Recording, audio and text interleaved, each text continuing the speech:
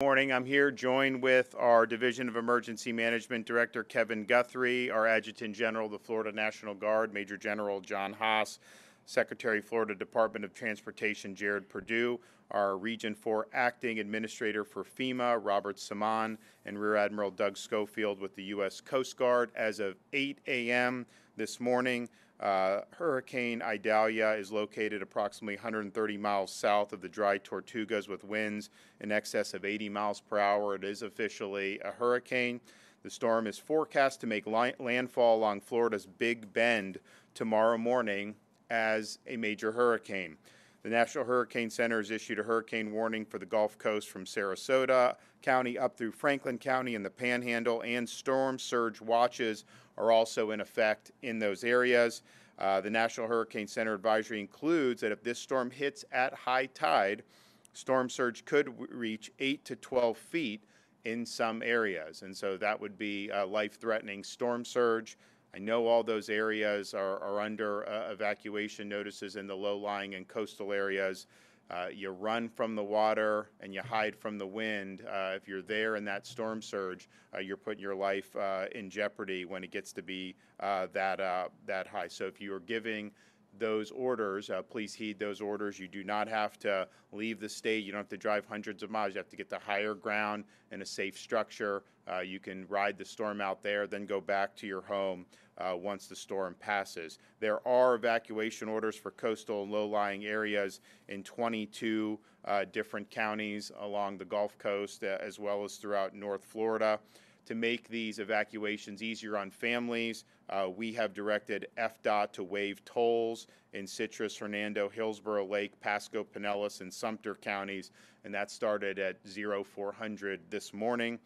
For those evacuating, Visit Florida has activated the emergency accommodation module with Expedia. So if you want to find a hotel, you can go to expedia.com/Florida. We are continue to coordinate with the power companies across the state. We had, as of this morning, over 25,000 linemen stationed, more on the way. So you will have most likely between 30 and 40,000 linemen when the storm hits will be in the state of Florida, and then they will immediately move to commence power restoration efforts. We've also been working with counties to make sure that they know that we have resources ready to deploy, and we want to be helpful to support their efforts. So we have received more than 450 active missions that we are coordinating. Every resource request we receive has either been filled or will be filled by the end of this morning. We do have 420,000 gallons of fuel staged and ready to deploy, and additional assets are expected over the next few days, and the gas stations that will be prioritized will be the ones along the heavy evacuation routes. We have 8 urban search and rescue teams activated and over 580 search and rescue personnel ready right now.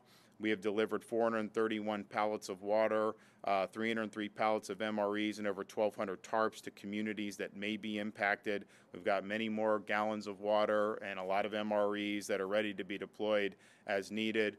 There are over 20 shelters open, and additional 20 special needs shelters are mobilizing or on standby throughout the state of Florida. We have 5,500 National Guardsmen that have been activated. We have deployed 247 Starlinks with another 529 staged in Central Florida, and they will be deployed to impacted areas as the needs arise. 42 school districts have announced school closures over the next 2 days, along with 16 state colleges and 7 Florida universities. Our Florida Department of Transportation has more than 600 personnel, including over 220 cut and toss crew members, with more than 400 pieces of heavy equipment and trucks strategically placed across the state to prepare for cut and toss operations post-storm. And if you look at that track of where it's going now, you are going to see a lot of debris. There's a lot of trees along that track, and it is going to knock down trees, it's going to knock down power lines, and there's going to be a need to be able to clear a lot of the right-of-ways. Florida Department of Transportation has about 1,100 generators en route to impacted areas, and they're going to use that to get the traffic signals up and running as soon as possible when the storm passes. As wind becomes stronger later today and into the night, FDOT will be coordinating with the FHP and local law enforcement to close bridges once the speeds reach in excess of 40 miles an hour. Road rangers will be concentrated along evacuation routes to help motorists. We have also called up 33 ambulance strike teams with over 200 ambulances that are ready to surge into any impacted area. We've also requested an additional 6 strike teams through our Emergency Management Assistance Compact with other states. So this storm is going to hit tomorrow morning. You will start certainly seeing effects of this in different parts of the state later on today. You still have time this morning to be able to make your final preparations. If you are in one of those areas that's in line for some of the major storm surge and you're told to evacuate, you have time to do that. But you got to do that now. You don't have to go hundreds of miles. You can go to a shelter in a different part of your county, go to a friend's house in an area that is not going to be susceptible to the storm surge, hotel. All these things are good to do, and you should do that and heed. This is going to be a major hurricane, likely a Category 3, and where it's scheduled to hit along this big bend, and we've not really had a hurricane strike this area for a long, long time. I think you got to go back to the 1800s before you would see a path like this. And so those coastal areas there, have not necessarily been through this before. And I think that being safe is the appropriate thing, and erring on the side of caution is the appropriate thing. We will, of course, be mindful of any changes in the path of this storm. I think everybody on that Gulf Coast from Tampa Bay up until Northwest Florida must remain vigilant. They have nudged the track a little bit further west over the last 24 hours. I mean, we were looking at potentially Levy County, I think yesterday and today. Now we're looking more at a Taylor County. There's some models that say it may go even further west. So places like Tallahassee, where we are today, certainly you could end up having it hit Tallahassee directly in some of the surrounding areas. So everyone just remain vigilant, continue to watch and listen to the local orders that you receive from your local emergency management personnel. I want to thank everybody.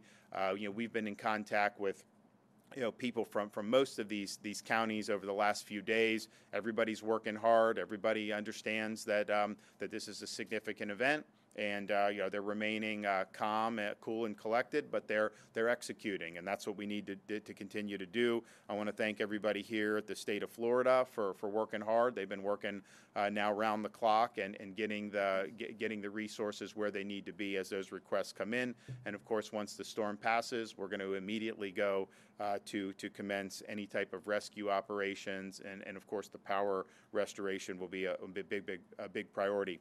Go to floridadisaster.org/get-a-plan if you have any questions.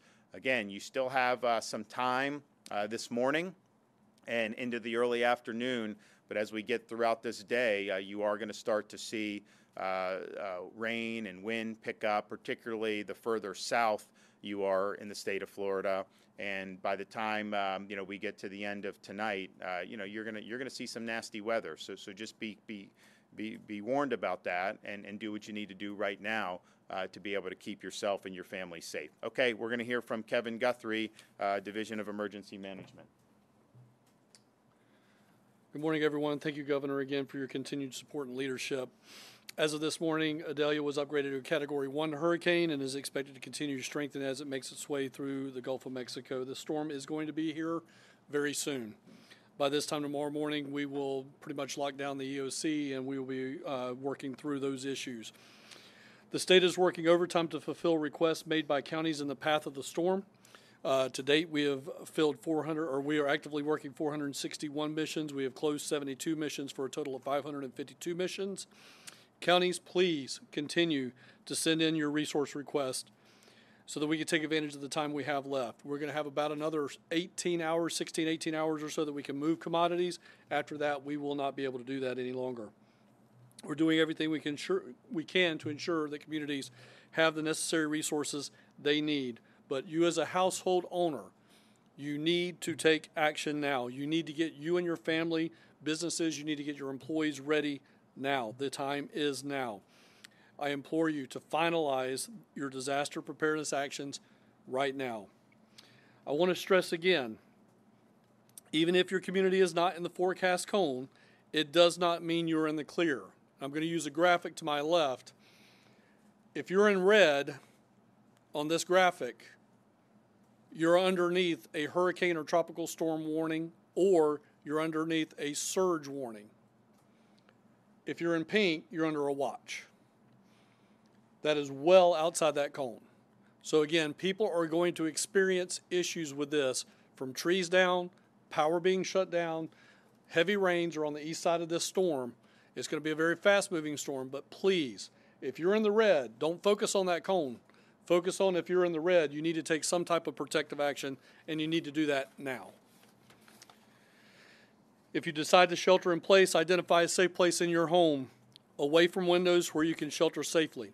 The same thing applies to the very first thing that we're going to experience most likely in Florida, which is a tornado. If you find yourself in a tornado watch or warning, please get yourself to an interior room free of windows. Put a mattress over your head. Even if you have some type of bicycle helmet or something like that, you need to protect your head from tornadic activity. If you're evacuating, do not leave your pets behind. Make sure you have leashes, carriers, plenty of food and water for them. Evacuations can be stressful on the whole family, so please pack comfort items for your kids, like their favorite toys, games, or snacks. Make sure that before you leave your home, or if you're sheltering in place, if you can pick it up, put it up. If you cannot pick it up, tie it down. Minimize the amount of items that can be picked up and overturned in your neighborhood. Whatever you decide is the best for yourself and your family, again, the action is now. You must do it now. If you're unsure about the next steps of what to do, please contact your local emergency management office. We have also launched the State Assistance Information Line, or in true emergency management vein, we have plenty of acronyms, or the SAIL line. You can contact them at 1-800-342-3557. Again, that's 1-800-342-3557. That's the State Assistance Information Line, and they can take any requests that you have. We have operators standing by now, and that is a 24/7 hotline. They will help you out with how to prepare before, during, and after a hurricane, road closures, alternate routes, available open shelters in host and impacted counties, shelters designed for medically dependent individuals, and reentry information. All of that is available at that number. You can also, of course, get up-to-date information by visiting our emergency information site at floridadisaster.org/updates and following us on social media at FLSCRT or at FLCERT. We also just launched yesterday a new guide for newcomers to Florida and visitors to Florida.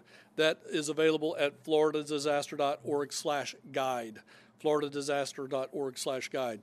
I will talk very quickly about an operational component that we're going to experience in this particular disaster, and that is this storm is going to move through during the day tomorrow, and then we're going to be at a point where we might be able to start operating towards sunset. But we're going to be operating in areas that are without power. These are going to be very, very delicate tactical operations. They may be done from the river. They may be done from creeks. They may be done from helicopters. So again, it's not something we like to do, which is operate in a dark environment with power lines entangled in trees. But again, we understand that people are probably going to call 911 and need some assistance. So we, along with counties across the area, are working with FWC, the Florida National Guard, the U.S. Coast Guard, on how we're going to best be able to help those persons in need. So we're working through all that today, and then we'll get in our later press briefing today, as well as in tomorrow, we'll start talking more about recovery efforts. Again, Governor, thank you so much for your time, your leadership, and support. Jared. All right, good morning. Thank you, Governor DeSantis, for your leadership as we continue preparing for this event. Thank you, Director Guthrie, for your continued efforts as we prepare. The Florida Department of Transportation has many activities simultaneously in motion right now to ensure the safety of the traveling public and to have open mobility of all major roadways in advance of the storm's impact. I've been on the road this week, personally seeing all the equipment, personnel, resources being staged, ready to respond to this event. FDOT has 671 crew members, including almost 100 bridge inspectors, staged near impact zones to quickly advance on the ground, to clear roadways and bridges, and provide first responders, supply deliveries, and utility providers the ability to reach communities in need.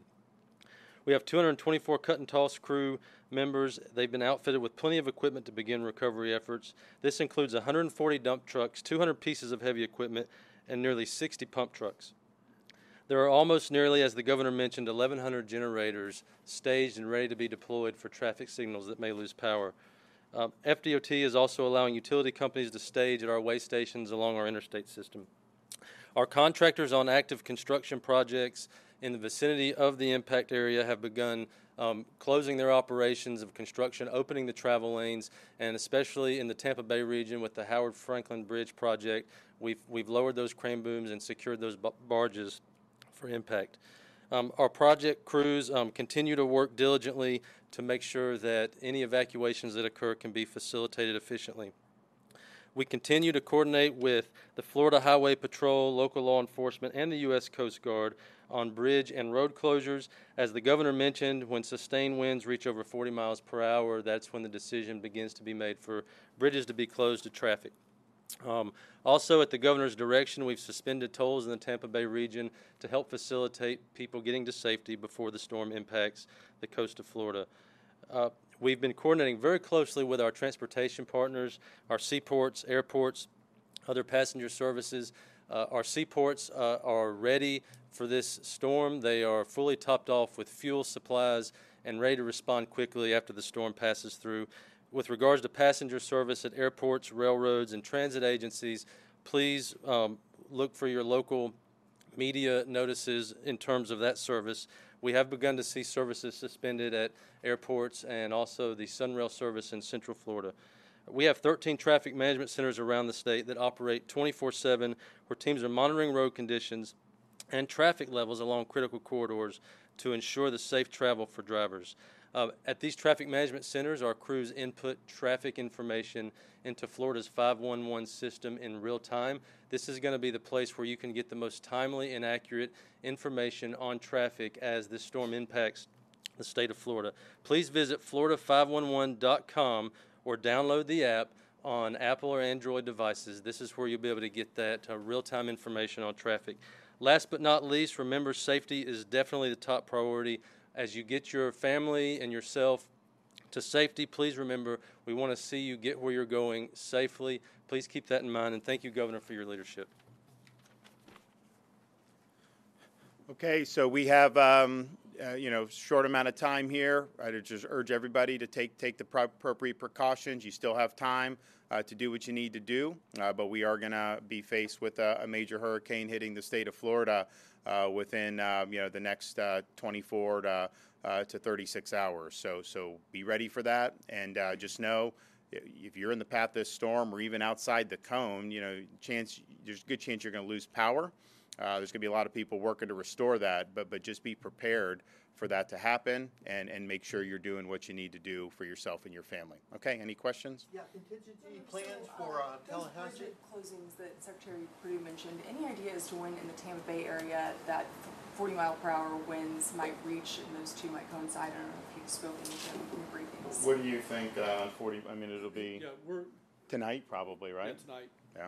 Yeah, I would say sometime tonight. I think you're late tonight, early tomorrow morning. You should probably see winds of that. Now, this track, they've moved it a little further west, and so I mean, obviously there's still going to be impacts in Tampa Bay, but every notch west, it's a little less impact to Tampa. So some of the models had it going even further west into Tallahassee. NHC has not been willing to go that far, and some of these models have been very bad, to be honest with you, if you look at past storms.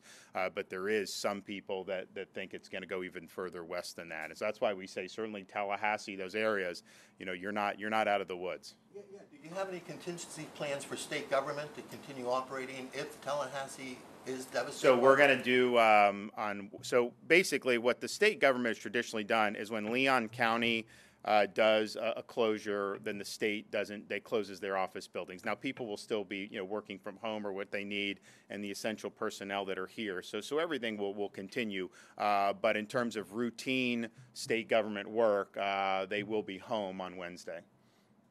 For healthcare facilities, ACA yesterday put out a message urging healthcare facilities to report their status. Have some facilities not been cooperating?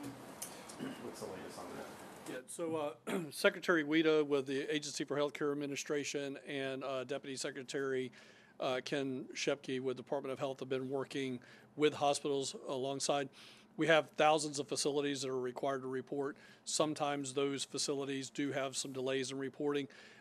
This is one of those things that, just like with any other type of bureaucratic system, we're encouraging them to update today. Don't procrastinate. I think their normal updates are maybe once a week.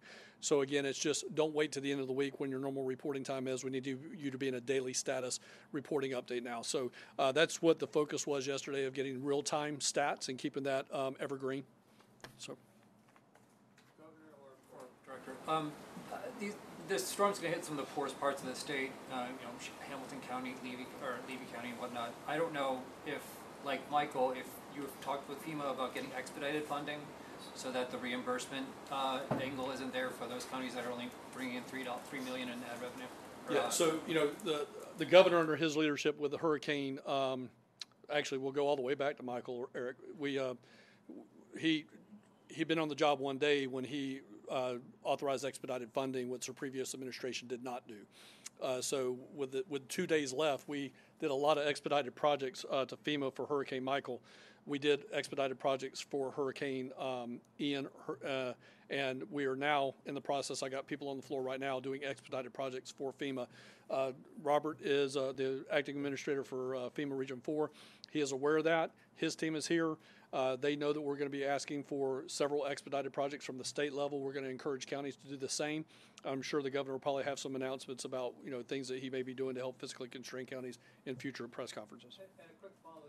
Figured out the ratio or how much FEMA will pay. I think we had like first 100 days for Michael. I think we had 100%.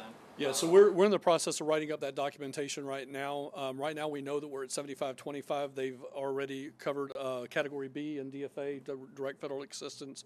Those will be at a minimum 75-25, but we will be writing letters for the governor's signature that will ask for 100% coverage for X number of days. We're trying to see exactly what the type of damage is going to be. Does it come? It doesn't make sense for us to come out today and say we want 100 days because we don't know how much damage we have. We don't want to be overzealous, but at the same time, we want to make sure that we take care of Florida.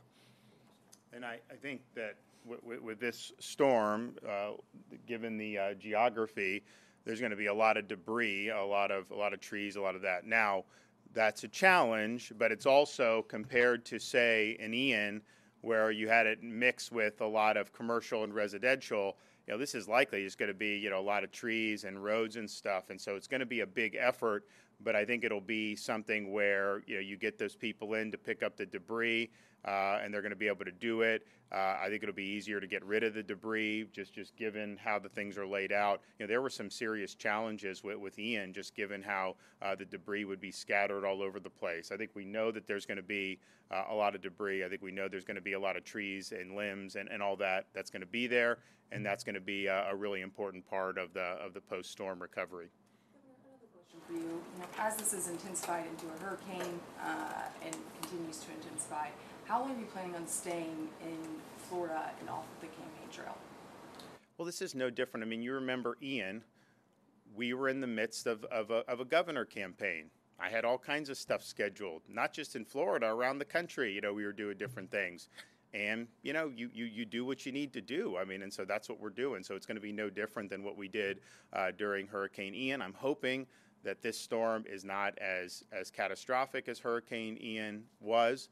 But we're gonna do do what we need to do because it's just something that's important. But it's no different than what we've done in past iterations of all this stuff. All right, we're gonna be going. For evacuations, a number of people that have been ordered evacuated, and are you hearing anything about fuel or traffic issues? Want to take that? Yes, sir. So. I will get you another number for any future press conferences that we have, but we probably, in this particular disaster, in level A and level Bs, we're looking at probably a tenth of what, maybe a fifth of what we had for Hurricane Ian.